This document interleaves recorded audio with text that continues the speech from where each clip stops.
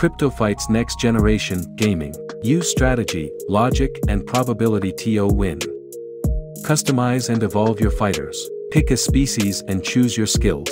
Whether you'd like to play as a dual-wielding human assassin, a melee dwarf warrior, or a spell-casting dark elf, the choice is all yours. Check out their game guide that will help you come up with the best strategy to create and evolve your fighters. Explore the world and unlock new arenas. Complete quests or fight other players. Learn the basics of being a crypto fighter against the dummy in the training grounds, or arm yourself and prepare for a brawl against another player in the wilderness jungle. Reach the higher tier arenas to battle higher level players and explore the many worlds of CryptoFights. Win real money in their cash tournaments. Turn your $1 entry fee into a $6,000 reward. Stop wasting your time playing games and spending money with no return. Get good at CryptoFights and win money along the way with their native cash tournaments. Sell your items on the marketplace. Own your loot, sell and trade it freely. Sell and trade your items in the marketplace to gain access to hard-to-find items and make more money. A full game economy to profit with. Game mechanics based on Dungeons & Dragons. The classic game of D&D with a modern twist. CryptoFights métier. Most effective tactics available include what skills path you take developing your fighter and what skills you bring into a battle along with the equipment you choose. There are counters to everything in CryptoFights, so you will need to use deep strategy, critical logic, and weigh probabilities in real time. Roll dice to see if you hit your opponent and for how much damage. Change your strategy to increase your chances by picking the right weapons and armor. Turn the tide by using the right skill at the right moment. Initiative roll. The first turn is decided with a dice roll for initiative. Certain species have bonuses added to this roll to give them a better chance of going first. Attack roll. The player rolls dice to attack. If the result of the dice is high enough, they can hit the opponent. Damage roll. If there is a successful hit, then other dice are rolled to determine how much damage to inflict. Hey guys, it's MetaV. Basically CryptoFights is a free-to-play turnstile fantasy RPG that uses D&D dice roll combat. There's both PVE and PVE, and you get NFTE gear that you can sell for real money. Unlike some of the other basic blockchain games, this one actually has decent graphics and animation and feels like a traditional game. I made our own webpage and hopefully some of these videos will help today. I want to show everyone how easy it is to make a new character in Level Up. It took me a little over an hour to get this character to level 5, we'll drop part 2 of these video for levels 6 to 10. Which is the max right now. I'll throw up some graphics, but basically, just create a new player, pick a door. For stats you want to go with 14 strength, 9 dexterity, and 9 intelligence. If you're a total noob with no gear, then go with 14 strength, 10 dexterity, and 7 intelligence at level 1, put on any weapon you have and get into the dungeon portal and start up the first fight and then spam attack. Hopefully you get some good rolls, and after you beat the first boss, you'll be able to pick your first skill. For this build, we're going with unarmed. It's nice because it's a simple starter build and doesn't require you to have any weapons at all. While you start to gear up. Fair and transparent. See what is really happening with the game rules and mechanics, including why a player wins or loses down to the transactional level. Stored forever. All past games are archived forever and can be replayed at any time in the future. Think of it as a never-ending time capsule. Easily accessible. All current live games data can be broadcasted to game clients to render out live games on any device. Own your items. Players can now own all their items instead of the game developer. This unlocks a new economy for buying, selling, and trading your gear. The significant part is that it transforms your clench hand into merciless weighty harm, which will set up your next scale at level 4. It ensures you remove whatever weapon you had and simply continue to spam assault at levels 3, 5, 7, and 9. You'll have the option to expand one of your details for this form. You're placing every one of your focuses into strength. When you get to even out 4, the following expertise you will pick is called charge.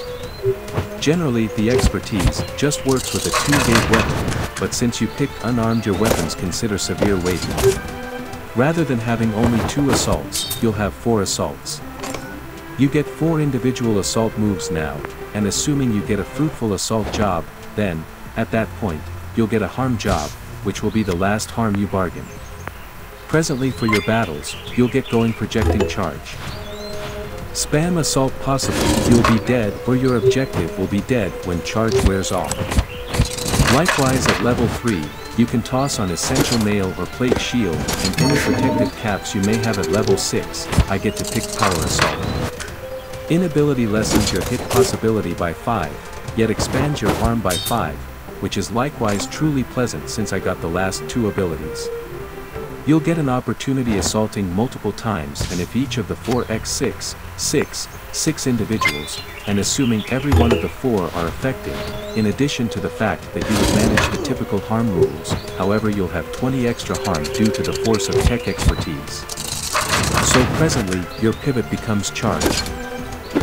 Spamming power tech at level 6, you can toss on an uncommon at level 6, you can toss on any uncommon shield or head protectors that you have. Best in opening right currently is a mail covering of solidarity and skill and the horned cap of solidarity. Incredible work. Incidentally, you arrived at the last supervisor of the Timberland prison, the feared or boss.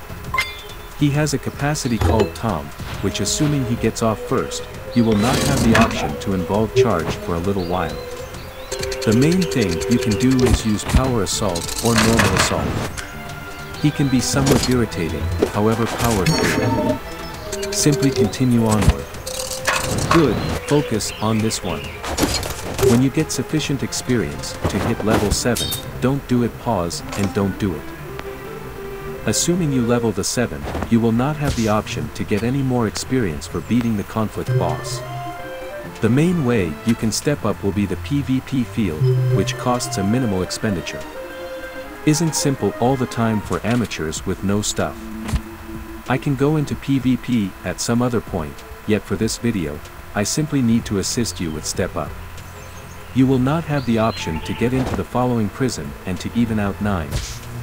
What we will do is spam the conflict boss until you have sufficient experience to go from 6 to 9. And ensure after each time you beat him, hit proceed, however don't step up. Is CryptoFights a MMO or a single-player online game? CryptoFights is a single-player fantasy RPG game. Your fighter is paired up with another opponent's fighter in a 1v1 battle that lasts 1 round and ends when either of the fighter's hit points reaches 0. Are CryptoFights matches played out in real time? Yes. You and your opponent's fighters will play against each other in a real-time turn-based match, and you would both be able to see each other's actions play out in real time. Is it easy to work my way to the top when starting as a new player? Yes, your fighter will always be paired up with another fighter of the same level, so when you first start leveling up your fighter, you will be put against other fighters with the same skill set and at the same level. Do I need to use money to play CryptoFights?